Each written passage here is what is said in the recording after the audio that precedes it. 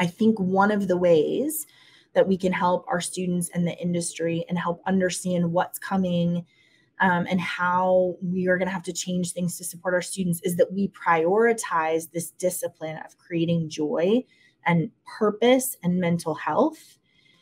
It is extremely successful to or relevant to our student success, but also to our longevity and ability to impact our students.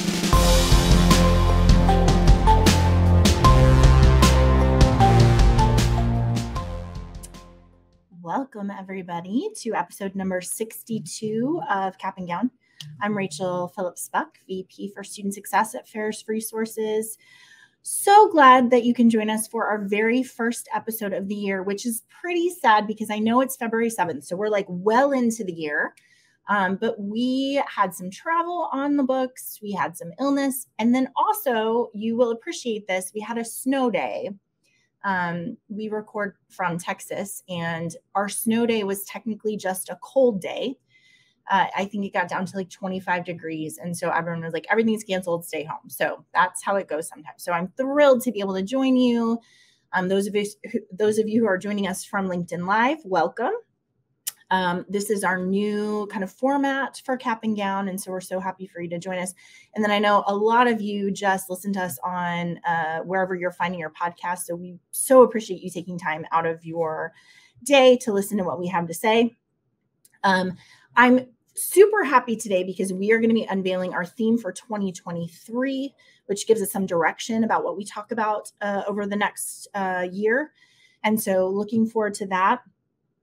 And just wanted to say I'm on my own today. Usually I have a guest or Matt joins me, but everybody is really, really busy. So I'm glad that you guys have joined me today. I'm going to be talking to you and to myself quite a bit. But of course, if you have questions or anything like that, we would love to engage with you. So as always, we're going to start with State of the Union. You guys know this is just a place where I go through and I look at all of the articles that have been posted everywhere, and I give you some insight into things that I think are really relevant for you. And so the first one I want to start with is this article that comes out of NPR, actually. They have coined this phrase, the guinea pig generation. So I think it's so interesting for us to talk through what this means. It comes actually out of a conversation with a bunch of students who were in high school and then early college as COVID was going on.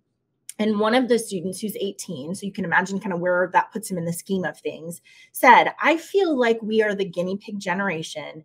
We have no stability because everyone was trying to figure out how to go remote during the pandemic. And so this whole article is just an expression of how they feel a little bit left out. How they feel like a lot of the students who are of their age missed out sometimes on middle school or early years of high school.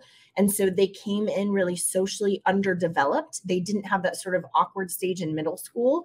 And so they had to do that kind of in their high school years. Also, a lot of conversation about preparation for the SAT, how they were thinking about, being in person and having a tutor help them, but instead that went online and that was not helpful for them.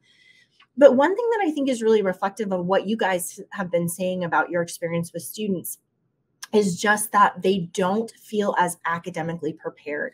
So we have a student here, Alyssa, who was saying, since I went online, it was kind of like you have to regurgitate the information and then you're done. You don't ever have to see it again. And then she went to college and she said, I'd be in my chemistry course and the professor will bring up a topic. And I'm like, I literally don't remember ever learning that.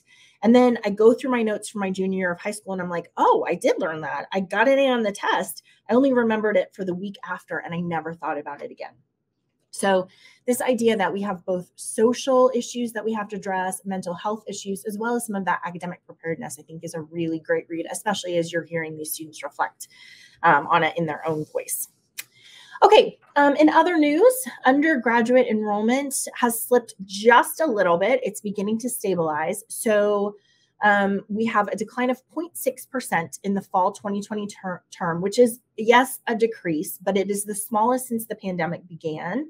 This is coming out of the National Student Clearinghouse Research Center. Public four-year colleges had the largest undergraduate enrollment decline, but it was 1.4. It's about 88,000 students. 4-year private nonprofits was essentially flat. I think they lost about 0.1%. It's about 2,500 students. So that's all good news. However, as we all know, we are still below pre-pandemic levels. We've lost about 1.2 million undergraduates. So in 2019, there were 2.5 million first-year students enrolled. In fall 2022, it was 2.3%. So it's still about 6% below pandemic measures. But I like the fact that it's not slipping further and further. We have a lot of issues about admissions and what's going on there. And so it's nice to have some stabilization that we can kind of make account of where we are with our students coming in. Okay, in other news, the NCAA permanently ended the SAT eligibility requirements for students. So historically, players who wanted to practice and compete in the NCAA had to have this kind of equation, which was like, what was your high school GPA? Depending on the high school GPA, then you have to have a certain SAT or ACT test score. So they kind of average those two, and that would give you what your required score would be. So right now for Division I and II, the governing bodies of NCAA voted to end the testing requirements. Division III has its own standards, so it hasn't decided yet what it's going to do about that.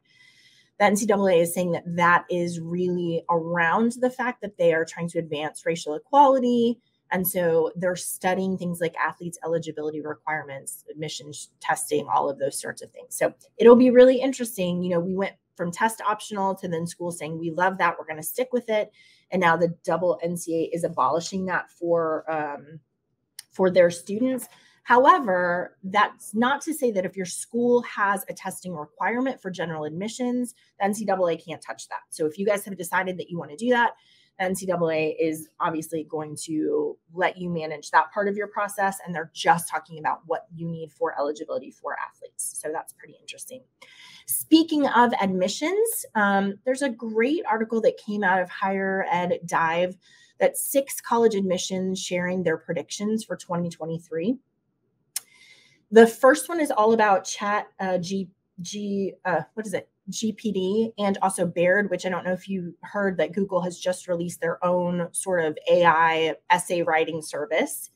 The admissions counselors are talking about, because of the prevalence of this, in case you don't know, so you can just say like, here's the topic, and then this AI will give you, here's a paper written on that. So because of the prevalence of this, because it's becoming really, really like everybody is using it, admissions counselors are saying that they're likely to see essays going away, graded essays going away. And instead that you would have to do a voice, like a Zoom or a recorded video, so that you could show that that was your language and that you have some knowledge of it. Also that they may depend more on high school essays, which I'm not sure if you have a chat bot doing this for you, that's going to help you. But more interesting to me is the idea that if we go away from test optional, if we go away from test, if we go towards test optional and we get rid of your essays you have to write, and you guys know that the United States Supreme Court is taking up 2 cases. One is Students for Fair Admission against Harvard College. The other is SFFA against the University of North Carolina, which looks like there are going to be some sweeping changes to the affirmative action and college admissions piece.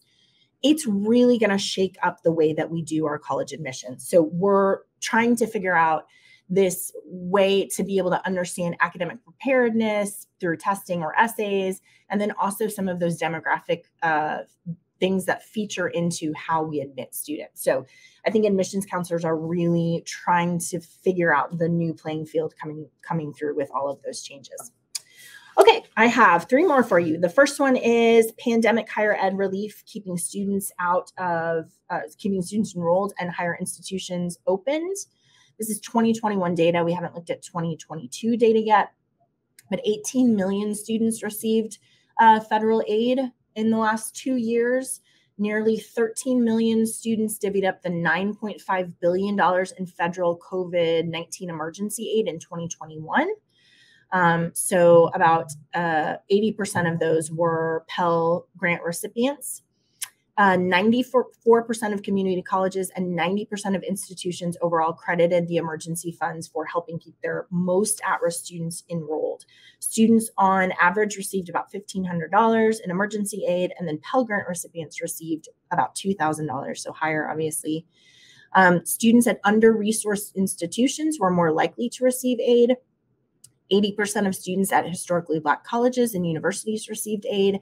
And it was on average $2,400.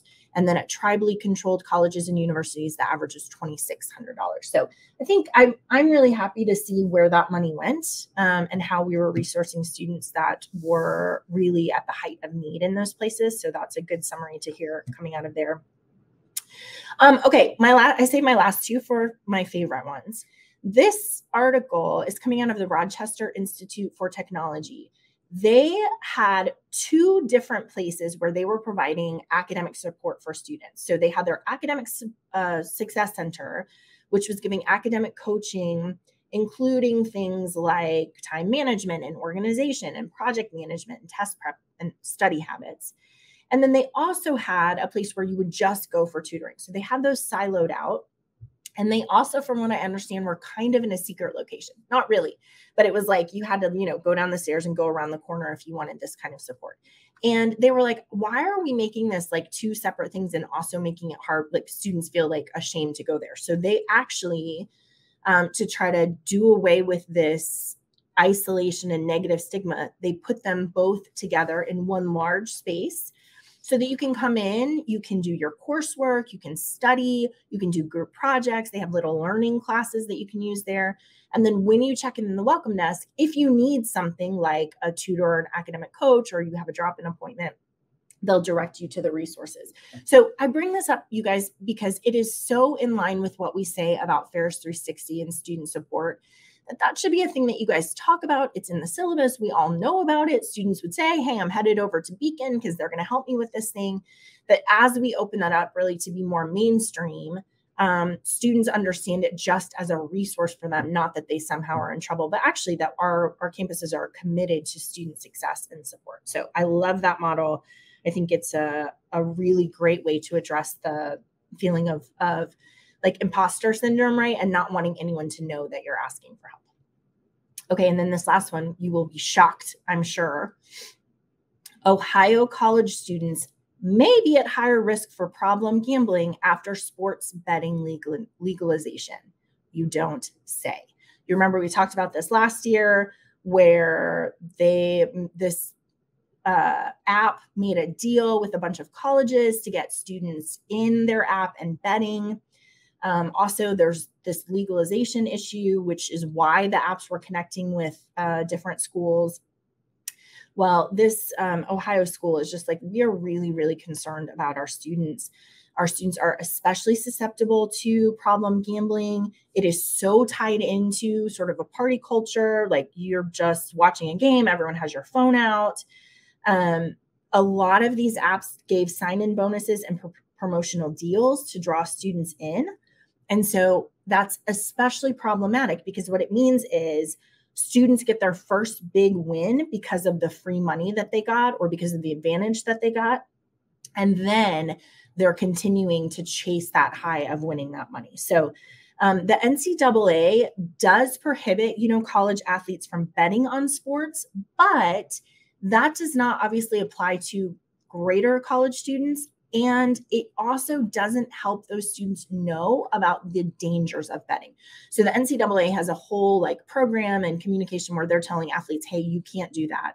But for our general college students, we really have to make sure that we have some good language around educating them on the dangers, sending emails to students about resources, having a resource page to talk about the warnings of gambling addiction. I think maybe you just don't promote these apps on your campus, and that would be a really good choice, but what do I know about that? Okay, that is the State of the Union. So I want to dive into our theme for the year. You guys will remember that we had a couple of themes over the last couple of years. We started Capping Down in 2021 because it was kind of a train wreck, and we were like, how do we create space for us all to spend time and make sense out of what's happening? And our theme for 2021 was kintsugi, which is this Japanese art of making beauty out of brokenness, which seemed especially relevant in 2021. And so then last year for 2022, our theme was about change. And you guys remember when we unveiled that theme, I was really strict about, this is not change, like create more energy and more work for yourself. This is about change because I'm concerned about the sustainability of the workload and the way that we have been just super busy, just overwhelmed, trying to make sense of everything. And so we really wanted to reassess the sustainability of how we were doing what we were doing and making sure that we were creating the right changes so that we could survive the kind of unknowingness of what was going on. So those are our last two. This year, 2023, our theme is going to be creating joy. And I today just want to give you some rationale for that. I want to talk about what that means, the reason we picked it, why I think it's going to be so vital to our work this year. So many people that I'm talking to, I've just been at 2 conferences over the last couple of weeks, and there's this sense of being really exhausted, feeling really overwhelmed and hopeless. The whole learning curve with relearning your job, right? So it's like for 2 years, you were like learning new things and figuring out how to do all this other stuff. And then we're not doing those things. You're not doing COVID counts. You're not doing online stuff as much as you might have been. And so relearning your job and also feeling a little bit underappreciated for all the work that you put in now that we're coming into this next normal. I think creating joy is really about focusing on us and becoming more disciplined with creating joy and meaning in our jobs. Yes, for us, because we need some health, but also because we do that for our students. We cannot be good models to our students if we are feeling overwhelmed and underappreciated and exhausted. And so I think it's going to be a really helpful theme for the year just to think about spending time and being disciplined in paying attention to what's going on with you and really having some very pragmatic and actionable steps for us to be able to create joy in our lives. So I do want to start our time of this theme of creating joy with a difference between happiness and joy. And years ago, probably 10 years, I read an article by an author, Andy Crouch, which was about purchase versus practice. And I want to use this idea to unpack for us the difference between happiness, which is a purchase, and joy, which is a practice. Because I'm not against either one. I actually like both of them. If you know Enneagram, I'm a 7, so I really like happiness and I really like joy. But I think we have to put those in the right hierarchy so we can understand how and where we want to invest our time, and also the payoff of both happiness and joy. Okay, so short-term happiness is a purchase, which again, I am not opposed to. If you think about, this is something that is consumable. So it's like chocolate, or it's like potato chips, or I don't know, anything that makes you happy in the short term. This is consuming something else that someone has created. So I didn't have to make the potato chips. That would be a practice. I just go to the store and buy them. And while I'm eating them, I feel really good because all the work, all that hard work of creating that thing has already been done for me. It's just a deliverable.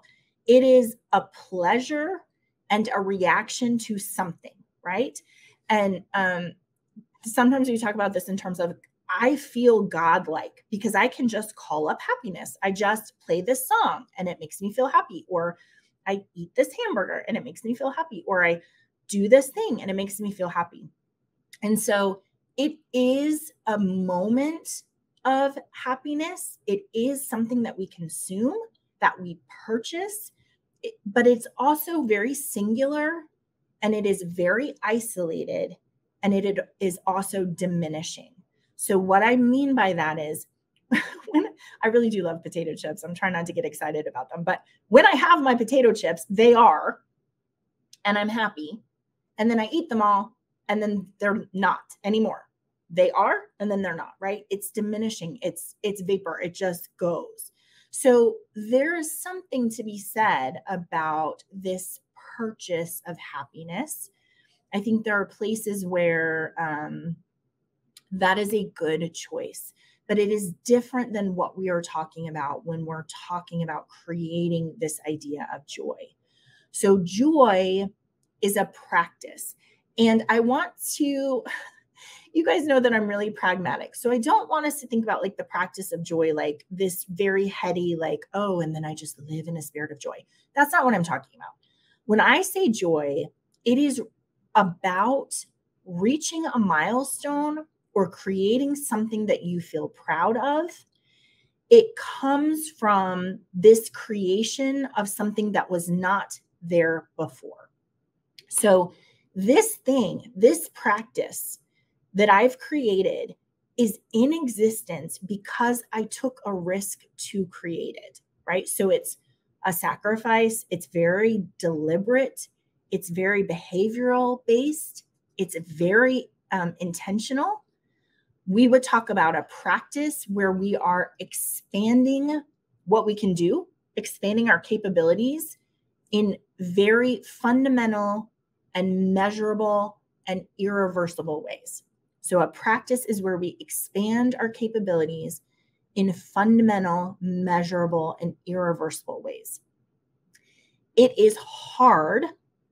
And we would even sometimes talk about this idea of creating joy as like a trial. Like I'm in the middle of creating joy. It's a hardship. It's really, really hard. But we do it because we have confidence in the meaning and the purpose of the outcome. So as opposed to a consumable where it's easy to get, but it's fleeting, this is something where we say it's really hard and it's a discipline and we're working on it. But when we are done, when we have, made excellent this practice, the outcome is going to be really helpful. It is a cumulative meaning over the lifetime of the practice. And unlike purchase, where you're like, I can just call up happiness with this song or whatever, practice actually makes us feel really, really humble in the beginning because usually we're terrible at it. We're like all the time, like, nope, that was terrible. That was terrible. Okay, so here's my example, you guys. The difference between purchase and practice is like listening. So your purchase would be listening to Just Like That by Bonnie Raitt, which I've never heard this song before, but I was like, what's a song that I could talk about? This song just won the Grammy. And then I listened to it because I wanted to make sure it wasn't a strange song that I was telling you about. And it made me cry. So you should listen to it. It's a very good song. Just won the Grammy. Listening to Just Like That by Bonnie Raitt brings you happiness. It is consumable, right? It might take a while for you to listen to that and get sick of it, but it does have diminishing returns. If you listen to it once a day, maybe for a year, in a year, it's not going to make you as happy as possible as it did in the beginning because that's a purchase. It diminishes. Or you can learn to play the guitar, which is hard and humbling and takes a lot of discipline and is very embarrassing when you start it. But the longer you stick with it, the more years you invest in that, the more it provides meaning and changes and fundamental, measurable differences in your capacity to do a thing, right? You have exponential returns to that. So even though in the beginning it's really, really hard because you've committed to it, it's going to give you this long-term enjoyment. So that's what I'm talking about when I'm talking about creating joy. There are small disciplined acts that you can engage in that are going to change you in really exponential ways. And I want to talk about happiness too, you guys. So I'm all for this idea that sometimes you just need a piece of chocolate, right? But this creating joy takes us into a deeper place in our brain where we are taking care of ourselves and committing ourselves to this discipline of a good practice of meaning and joyfulness in our lives. And so I just think that's something that's worth us talking about this year and worth us encouraging each other to invest in, that we would be really thoughtful about the ways that we're engaging that. Because again, I know this is a question of sustainability. I know that everybody is feeling really tired. And so I want to give you some really concrete things that you can do to shore up how you feel about what's going on with your life. Okay, so I want to give you your first introduction to this idea of discipline and joy. This comes out of some research in 2018 by Vlad Kostin out of the University of Sussex. He says that a central discipline to creating joy in your life is establishing a sense of meaning and mattering. So meaning is a web of connections and interpretations that help us comprehend our experience and formulate plans directing our energies to the achievement of our desired future. And that idea where we are saying our lives matter, they make sense, they are more than just this second or this day or this year, is really central to the discipline of being joyful. And if we break that down even further, you guys, this is so helpful to me when I was doing research for this conversation that we were going to have. I was just like, no wonder everybody's feeling so exhausted and unjoyful. Because the first element of this is how you make sense of the world and your experience in it. This, I think, gets at the heart of what happened to us during COVID and how we're feeling exhausted because we were unable to make meaning of what was going on with us in any sort of coherent way, right? We were just day to day trying to figure out what we should do. And I think we did a great job. And now I think we're living with the aftermath of coming back and saying, okay, now what was that and what are we going to do? And I don't want to belabor. So, I feel this tension of like COVID is a thing that happened and changed so many things for us. But also I don't want to be talking about it all the time. But I think our first step in creating joy is maybe understanding why that's a necessity. So I'm not going to be talking about COVID this whole year. We will talk about it sometimes. But I do want us to understand the focus on discipline and creating joy is coming out of difficulty making sense of the world and our experiences in it, which the ability to do that is fundamental to creating a life of joy. The next thing that's fundamental to creating a life of joy is purpose. That is having vision for how one's life should be, which I think there are lots of elements there if we talk about not just COVID, but I think some good things came out of us being like, what should I be doing with my life, right? One of the things that I love is that we all got used to Zoom. And so now I know my colleagues' pets because they wander in and I get to see my colleagues' kids because they join us on these Zoom meetings. That's a place where COVID was like, I have a vision for how life should be. It shouldn't be that we have to like stiff arm our kids out of the Zoom room if we're talking to somebody. It's like this, you should come in. But this idea of how should my life be is really fundamental to creating joy. And so we have to be asking questions about that and imagining what we would like our life to be like. And then the last one is mattering. And that is, how do your actions make a difference in the world? And that one I think is really important because we were removed from our students, which was the evidence that our work is making a difference in the world, right? You know the names of students where when you're on campus with them, you're like, so-and-so, I made a difference for them. I made a difference for them. I made a difference for them. We were kind of removed from that. And so I think part of the joy of things getting back to the next normal is that we have engagements with different students to be able to see that we're making a difference. But we also have to mark that in our brain. And a tired brain, it is much harder to do that because we're still recovering. We're not up to full capacity. We still are feeling, tired and all of those different elements. And so marking the evidence that you matter is one of the disciplines of creating a joyful life. I'm actually going to be talking about a book that's called Creating Joy. Dr. Sherry Woosley is just such a good friend and inspiration to me. Every time I talk to her, she gives me a different thing to think about. And actually, she and I have had a lot of conversation about many of the things that we're talking about today. But this idea that there are specific things like energy and abundance and freedom and play and surprise and celebration, all of these elements are things that we can invest in to create this idea of joy. So we're going to be going through some of those different elements. But as we think about this idea of creating meaning and how that's fundamental to your understanding of creating joy, some of the questions that come out of this research are things like, I know my work contributes to the world in a positive way. I want you to think about that. The quality of my work makes a real impact at my institution, for my students, and on the world. My work influences my institution's functioning. My institution appreciates my work publicly. My students appreciate my work. And I'm well known for the quality of work in my institution and with my students.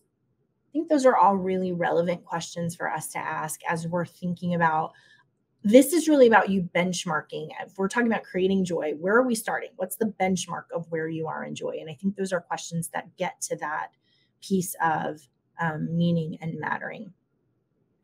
And you guys, I know for a podcast about higher education, this is sounding very much like a self-help podcast and a self-help theme for the year. But our students suffer when we don't take care of ourselves.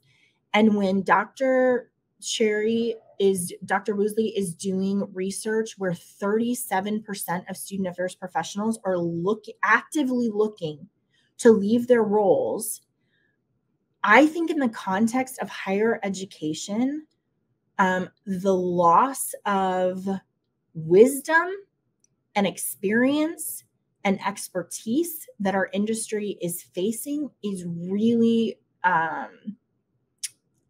really big deal. It's really, really important for us to think about.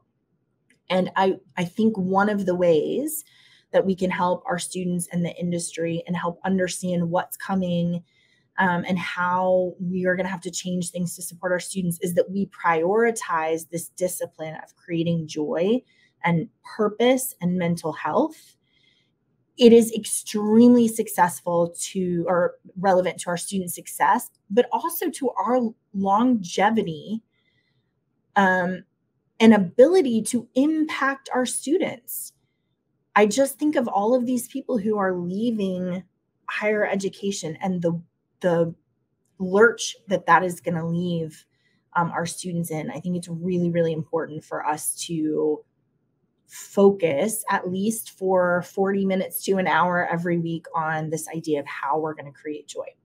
Now, you guys know the good news is also coming out of Dr. Woosley's research, 63% of people in higher education said that they find their work really meaningful. 55% said that they really believe in a bigger purpose. So a little over half of you have done this first step of saying, yes, I have meaning. I do understand it. I'm just tired and I'm feel undervalued and some of those other elements that contribute to a lack of joy. So I think our action items just for this unveiling of our theme for 2023 are to ask yourself, I have 3 questions for you to ask yourself. Okay, so first of all, have you made sense of the world and your experiences in them? However, whatever the time frame is that you want to think about that, the answer is yes or no. Okay. Do you have a vision for how your life should be? The answer is yes or no. And are you finding evidence that your actions are making a difference in the world? Yes or no? And if you said yes, then awesome. You've done the first step. In order to create joy, you get an A+. That's great. As I was reflecting on those questions, I was like, I don't know. Honestly, I haven't had the time to think about it recently. So I'm not sure where I am with that. So that's great. You've got a week to reflect on those. But I think if your answer is no to any of those questions, my challenge to you would be to say they are really important elements of health and meaning and purpose. And this idea of creating joy is a really important practice for us to pursue. So I am looking forward to weeks and weeks of conversation about this. You know, we sprinkle this in and out with our guests and with different books and those sorts of things. So don't think that I'm going to be talking about joy every single week, although I may be talking about happiness every single week. But I want to challenge you to assess where you are in these very, very small foundational steps of creating joy as we move into the rest of 2023. All right. I would love for you guys to join me next week. We will have Capping Down again, same time, same place, or get it from where you get your podcast.